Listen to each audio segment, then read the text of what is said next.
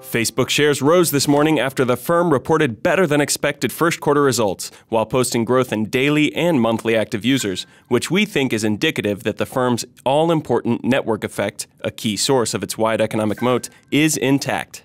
The results also provide some support for our view that the firm can regain user trust and weather the Cambridge Analytica and overall data privacy issues it is currently facing.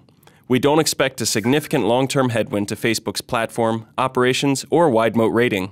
Based on Facebook's first quarter results and management guidance, we slightly adjusted our revenue growth assumption upward. But this did not move the needle on our $198 per share fair value estimate for the firm. Despite the rise in shares today, we still see the firm as undervalued and believe investors have been presented with an attractive margin of safety.